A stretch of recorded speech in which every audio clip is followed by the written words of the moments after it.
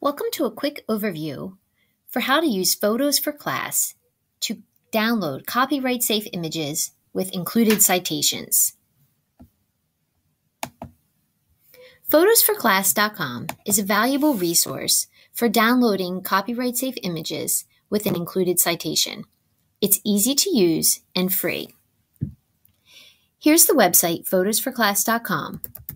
You search for your term. Now, keep in mind that Photos for Class draws pictures from Flickr, which is a user-uploaded photo sharing site.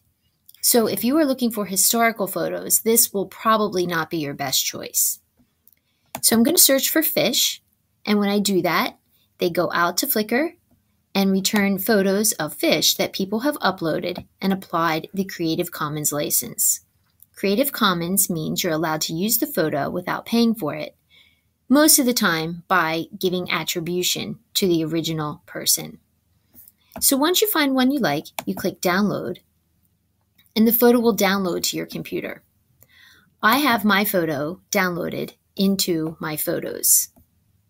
Here it is, and now you can see at the bottom that the citation is included. It will say the Flickr user, it'll include the Creative Commons license, and also that it came from Photos for Class. So this is a really easy way to find photos and help young learners get photos without going into too many steps. I have another product that will help you make an instant slideshow from the photos, which I'll share in a future video.